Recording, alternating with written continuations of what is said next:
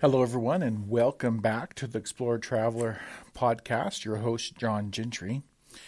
And today, I just wanted to kind of bring up 5 different travel-based skills that I personally have learned over the decades that have made me, I would say, an all-around better person at whatever I am doing. And traveling is not just about going internationally or out of your state or out of your city. It's about a sense of exploration. And it's that sense of exploration and wonder and adventure that those of us who do this, and myself, and there's a lot of people that enjoy this, sometimes you can enjoy the moment even if you're in the middle of the city. Just exploring a new city block sometimes is very interesting. I enjoy taking videos. I enjoy doing photography. I enjoy writing about what I'm seeing. And I enjoy sharing that with all of you, the audience, whether it's, all of you on Facebook or YouTube or via the website or the podcast, whatever that may be. So I came up with just 5 basic skills they kind of sound generalistic in nature, but they have allowed me to broaden my mindset. And one of those is when I have traveled, it allows me to learn from my surroundings. And so what do I mean by that? So let's say I'm in a foreign country. I'm learning culture. I'm learning language. I love to ask questions of people. I try to learn their language and ask those questions in their language if possible. But sometimes I do speak English to foreigners and they speak English back, and I get a lot of interesting comments, and I just learn more about people internationally. I'll learn about the surroundings of where I'm at, even if it's just a national park. I pay attention to nature, and by learning from my surroundings, I get a sense of peace and understanding that I might not have had if I was just focusing on my little area where I live, where I'm from, and I never kind of got out and gone anywhere. And so that's what I mean from learning from my surroundings. Another item that I have written down here is outdoor skills, right? So every time I learn an outdoor skill, I build upon it and I learn a new skill. For example, people, I think, take for granted the ability to just make fire. It sounds so simple, right? I want to make fire. Maybe you're going to use a match. Maybe you're going to use a lighter. Well, what if you don't have those 2 things, right? Are you going to be able to use a flint and steel? Are you going to be able to do experiments where you rub sticks together until you get enough heat or coal in order to make fire? It sounds so simplistic, but making fire without modern day appliances is obviously more difficult than one may think. There's things that you could do to make fire, using batteries and wires and steel wool. The experiments can go on.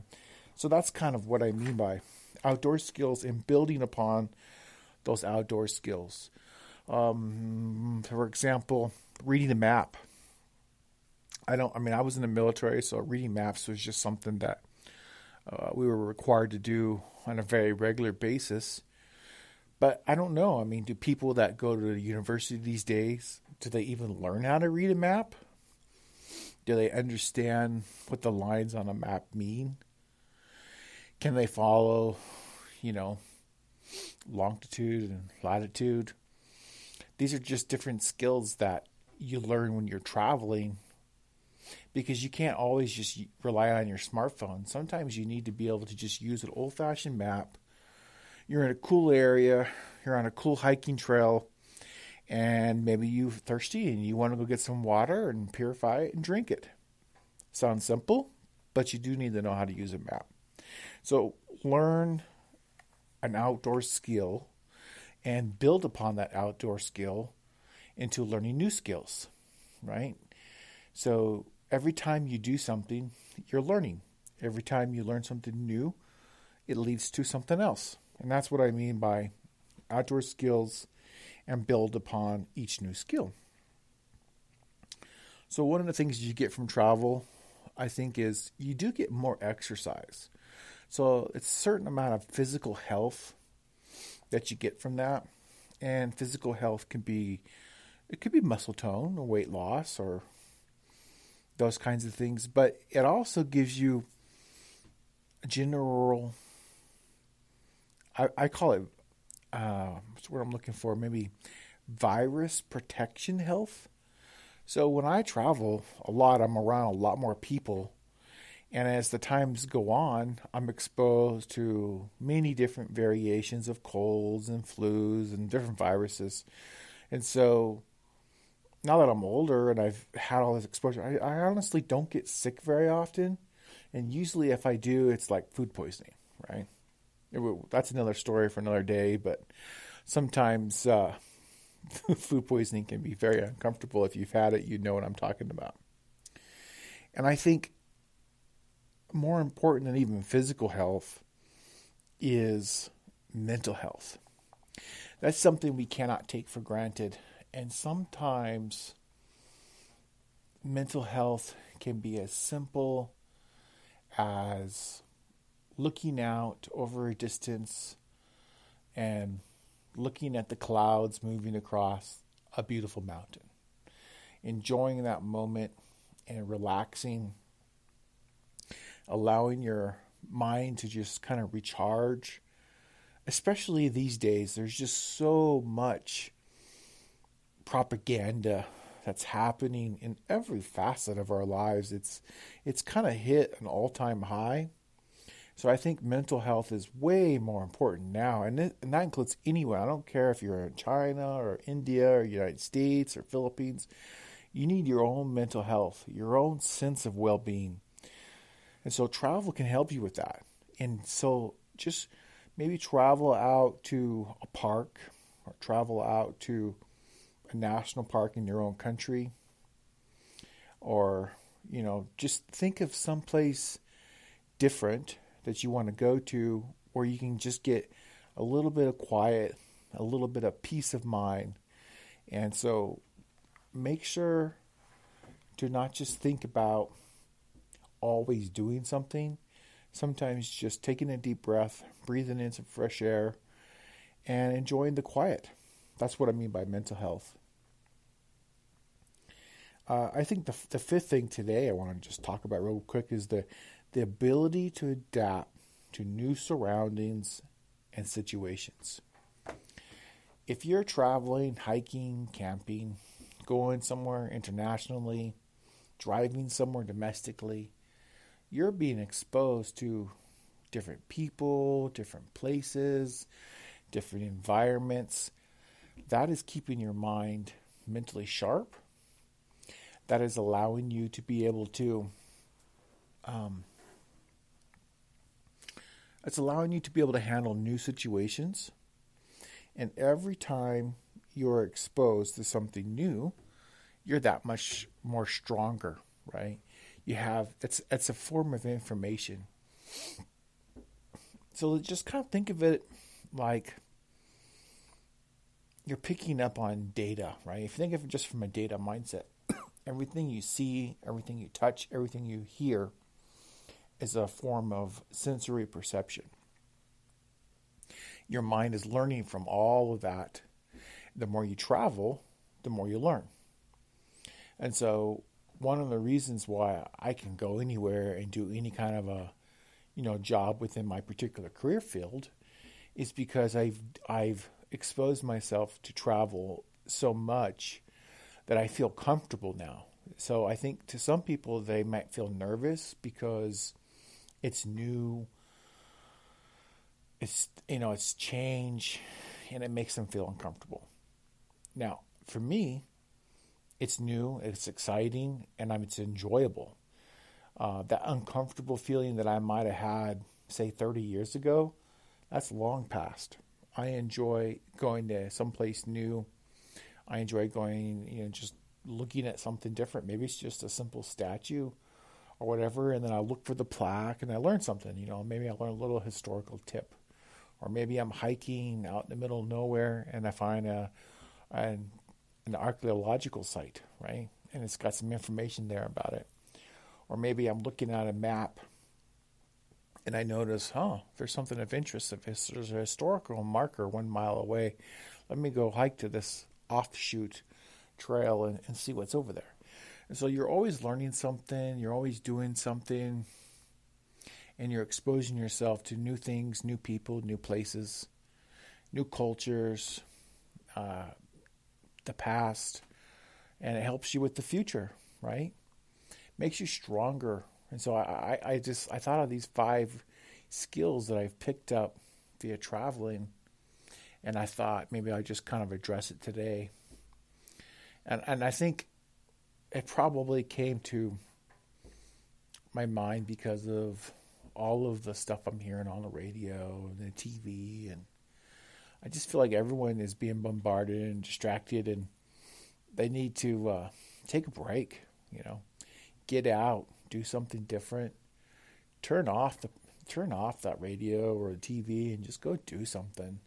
Don't let these people control you, and I think you can decide what's best for your life, because it is your life. You do have to live it. And so you need to decide what's best for you. And what's best for you isn't always what's best for the next person. And that's okay. You're allowed to be an individual.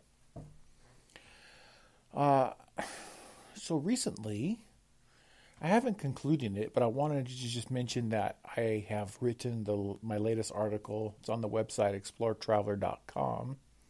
And it's basically the Bandelier National Monument. I've been going out there a couple times. It's kind of a larger article. And so if you like photography and you like, a little bit of video and some of my writings, you'll see that I kind of made some comments on each individual photo.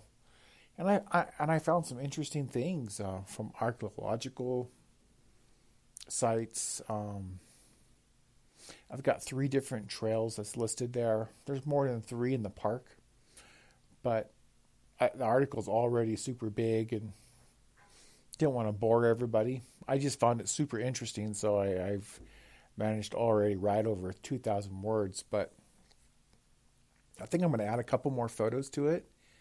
And I have some video from the Falls Trail that I think I want to put together, and I'll put that, of course, in the article as well. And this Bandelier National Monument, National Park, whatever you want to call it, it's kind of, the article is kind of up there with my petroglyph article that I did recently, so it's quite big. I've started to just write longer articles. I've been picking sites that have lots of different locations to them, and I've been exploring them and learning some new historical facts and data. And I think that's what kind of led me to these 5, travel tip skills.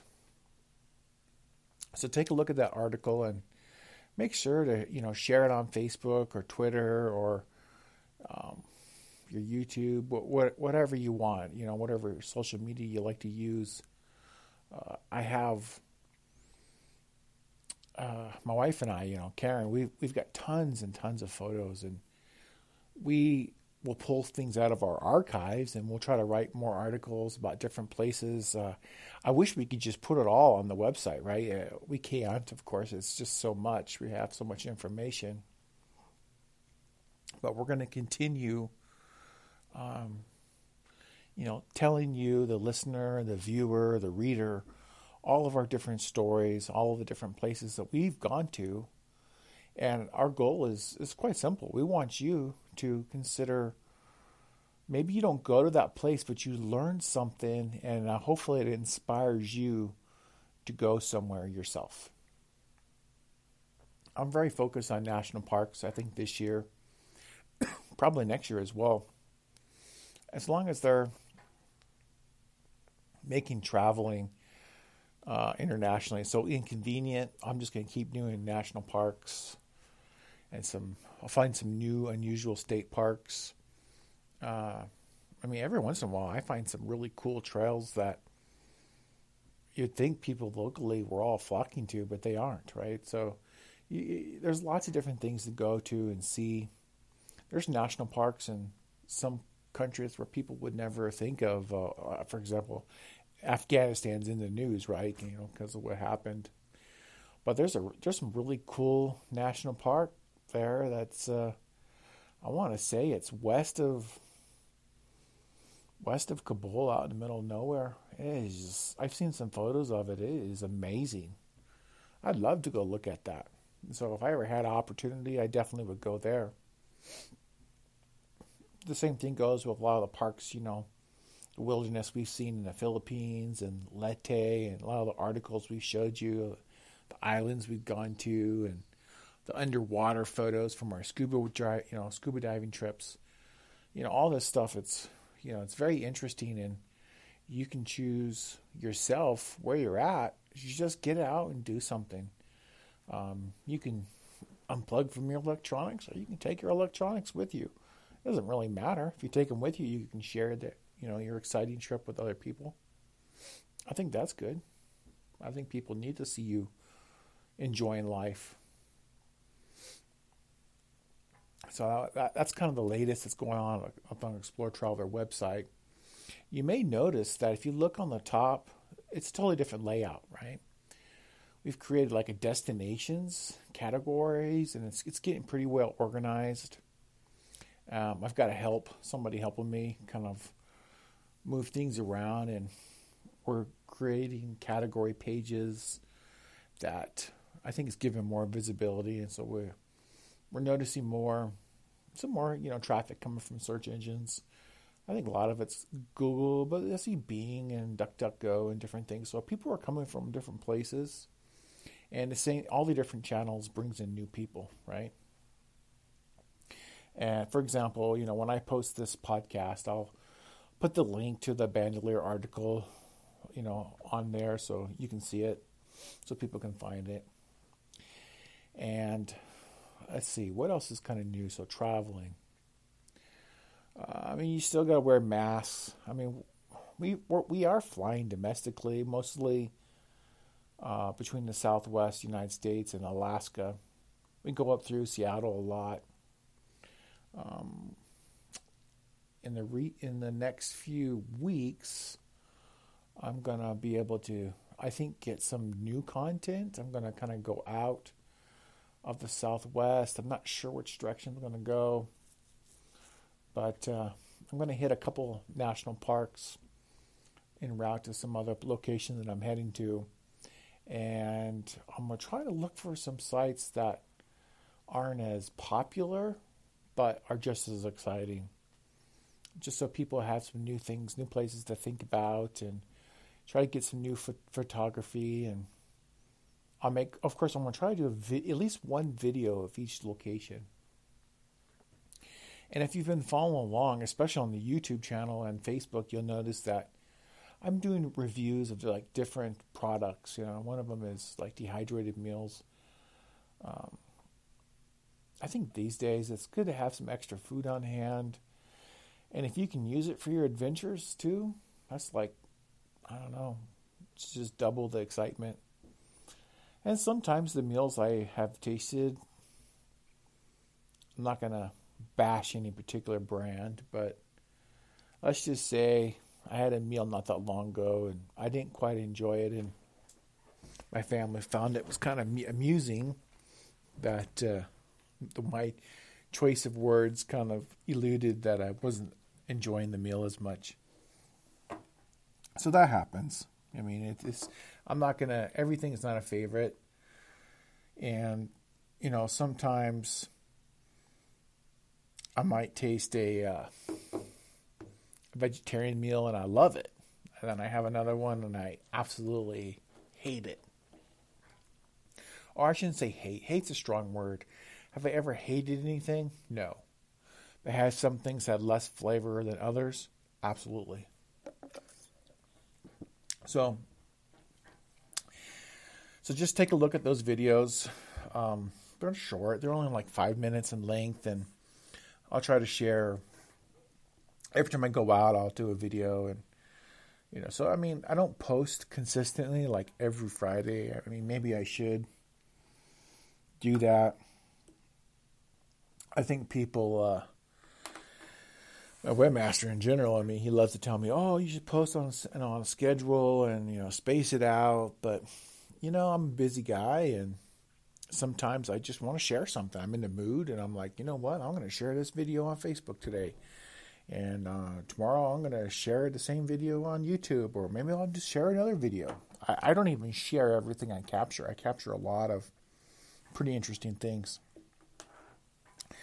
So just take a look at our YouTube channel, our Facebook channel, and the website, of course, Exploretraveler.com. Thank you for listening, and hopefully I'll see you out on the trails. Until next time, travel on, everyone.